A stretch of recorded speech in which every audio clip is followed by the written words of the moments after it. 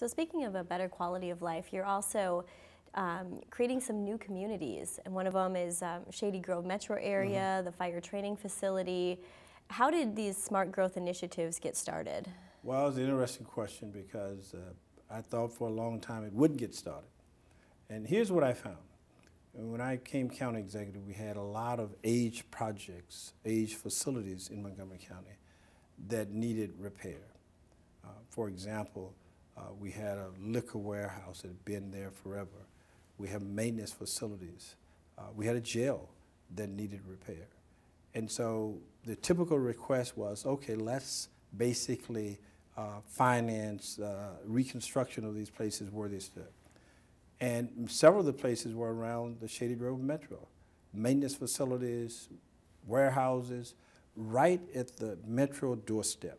Some of the most valuable land that you could find. We had county property, property that needed repair, property that was dilapidated, a property that in effect was a waste on our tax roll because this was productive land used by the government for the resources, for the programs that I've just described. And I said, well, I don't think that I want to repair those there. I would like to move all of those facilities and come up with a new plan. And it required about 20 different moves of county facilities and placing them in different locations. Our public safety headquarters, which we have right down the street from here. All of those things required a great deal of additional resources. And I said, no, I don't want to simply repair those. I would like to move all of those. And we could take the proceeds from the swap of the land that we would have and pay for new facilities, generate additional dollars on our tax roll because they would now be in the private hands paying taxes for it.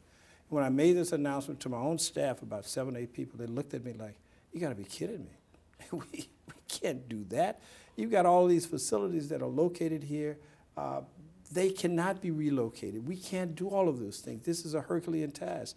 You need to rethink this, Mr. Executive. This is not a very good idea.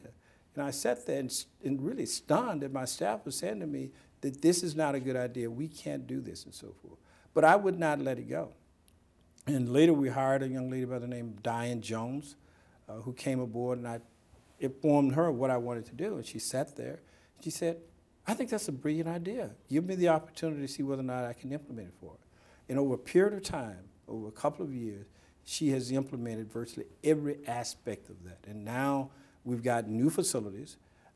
We have a tax roll that is going to significantly increase because we have productive, high-paying tax ventures at those locations, and the county is much better off for it. But it was a Herculean task and one that I'm very proud of, but it was very difficult because my staff thought it was a terrible idea, but I get the final say, so, I proceeded anyway. You know?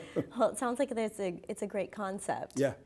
And actually it goes back to your budget sustainability again. Oh yeah, because for the long term, this will provide additional revenues for the county because having a warehouse at the metro site is not going to produce you anything for it. You know, having housing, having some commercial activity there will produce tax dollars because it generates revenues for the county. And you take the proceeds from that swap and build new warehouses and new facilities. Many of these facilities were placed in these locations because at the time that they were placed there, it was the outer skirts of the county. We built a public safety training academy where we have all of the training for our police officers and our fire personnel off of Shady Grove Road. And we did so many, many years ago when that was really rural agricultural land and nothing around it. But what has happened, as you can see, everything has developed around it. And so on one hand, we had fire engines and people out training with their dogs and everything right in the midst of some of the most valuable land in the county. And so I said, we should not do this. This is no longer compatible for that location. Let's relocate that. But the problem was, where would you relocate that? Because no one would want those facilities close by. But we found a community near Montgomery Village that is now compatible with the community. They welcomed the site, and we relocated it. Wow. And the land that we have there, we're going to be able to sell for probably over $70 million.